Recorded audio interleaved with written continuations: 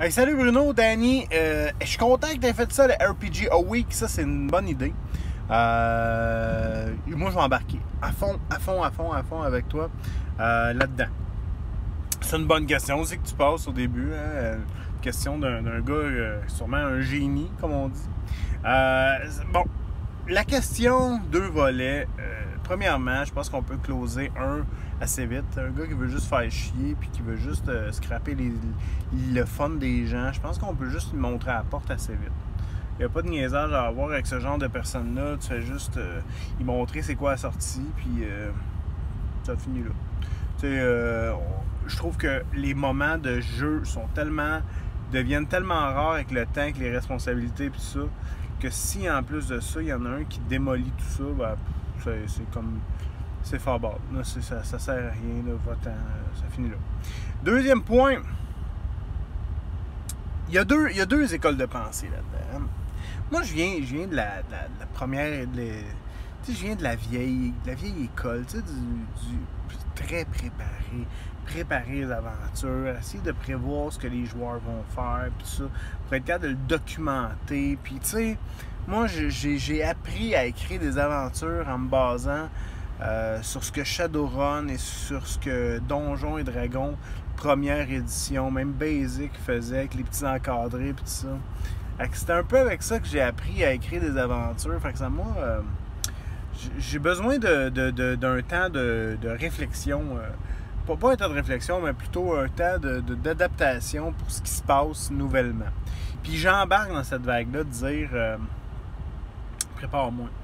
Parce que c'est vrai que les bonnes games que j'ai eues, souvent il y a des grosses parties improvisées. Prends des notes par exemple, hein, parce que ça se peut que ces NPC-là que tu crées sur le fly ou quoi que ce soit, ça se peut que ça revienne.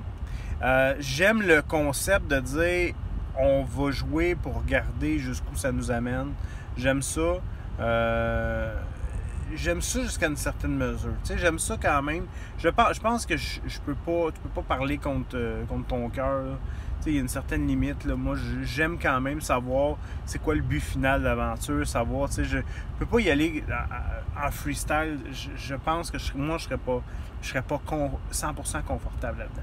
D'un autre côté, beaucoup moins préparé, savoir où je m'en vais, savoir c'est quoi les buts finaux, les problèmes, tout ça. Puis le moyen dans le milieu, de quelle façon les joueurs y arrivent.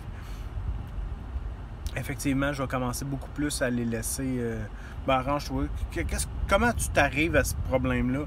Comment tu arrives à la fin de l'aventure? Puis à avoir trouvé les solutions puis tout ça, ben il y a un monde de possibilités, puis il n'y a pas juste les 4 ou 5 que j'ai prévus pour y arriver. Puis si ça a du bon sens, ça a du bon sens. Puis je vais m'aligner beaucoup dans cette optique-là pour le futur. Fait que ce qui fait en sorte que ceux qui dérogent, si c'est de bonne foi, quand c'est de bonne foi, ben moi je vais essayer de voir, je vais essayer de pas dire non à un joueur. Je vais essayer de voir un peu. Mais tu sais, c'est sûr qu'il y a des fois où peu importe ce qu'il fait, tu sais, c'est pas bon. Tu sais. De l'autre côté, je vais pas. C'est pas parce que je l'ai pas prévu que c'est pas bon. Tu sais, si le gars ça a du bon sens, puis qu'est-ce qu'il fait, tu sais, il s'enligne d'une track qui est plus tough, qui est plus longue, qui est plus ardue, mais qui peut arriver à bonne place. Why not coconut? Pourquoi tu dirais non? Pourquoi je vais juste claquer à la porte là-dessus? Non, absolument pas. On va le laisser aller, on va regarder où il va s'en aller avec ses skis. Puis ça va sûrement donner de bonnes chances de roleplay tout au long du trajet. Hein? Voilà, c'était le RPG a Week pour Bruno, pour Atomic Fusion. Fait que je te remercie, puis lâche pas, c'est une belle initiative ça, mon Bruno. Bye bye.